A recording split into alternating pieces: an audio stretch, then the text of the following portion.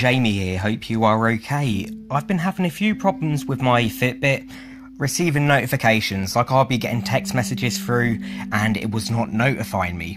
So this is what I did and it helped me, so it's not going to definitely work for you, but it's better than nothing. So let's try it anyway. So first we're going to go to the Fitbit app and then we're going to click the Fitbit icon at the top with the battery percentage. So I'm going to click on that.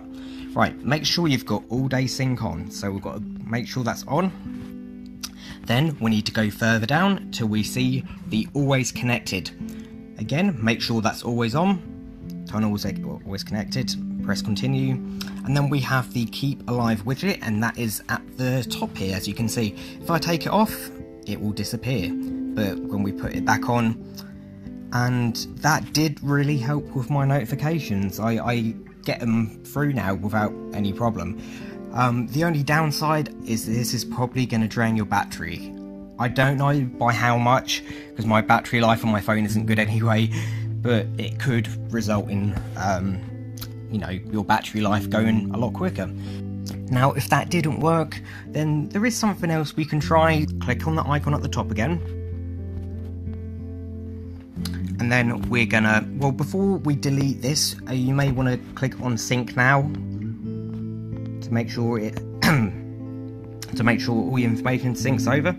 So I've just pressed it and it says it's synced a moment ago, so it's done. We'll go to settings, we're going to go to Bluetooth, and as we can see there, the charge to, so we're going to click on the cog and we're going to click on forget. So we'll go back to Fitbit. So what I'm going to press now is the trash can at the top. Remove this charge to from your account, all unsynced data will be lost, but that's why you've just pressed sync now, so that all your data will be fine. So click unpair. So what you're going to do is press the text box at the top, the green one, or is it blue? I don't know, press it anyway. And then we're going to click on set up device. Again, select which one you have. Mine is a charge 2, so I'm going to press that. And just follow the instructions, and okay, so saying to you, accept our terms and policies. Well, I guess I do, Fitbit. I guess I do. Meet your charger, power on, so you're going to hold the button down. I'm sure all of you know how to do this anyway, but I'll show you anyway. I'll show you anyway. It's not, see, we found your tracker. So just give that a second.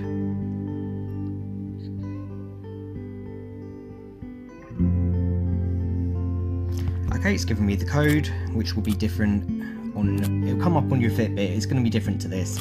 Just type whatever it says on your Fitbit.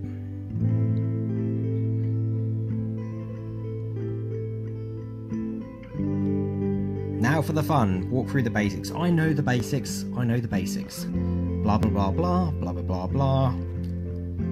Set alarms, yeah, you can do all that, fabulous. Man, they like to show it off, don't they?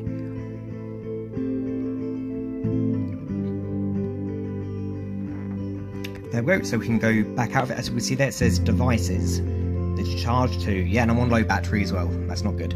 Anyway, before the battery dies, I'm going to quickly go back onto the Fitbit icon, make sure that it's got all day sync, and again it's got the always connected and keep me alive.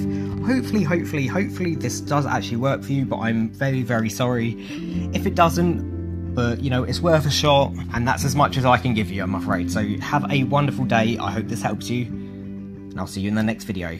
Bye. Oh, so one more thing quickly, when you hold down the button, you have to make sure that its notifications are on, otherwise you won't receive your notifications after all that. So maybe that's another thing that you could try if it's not working. Okay, thank you very much.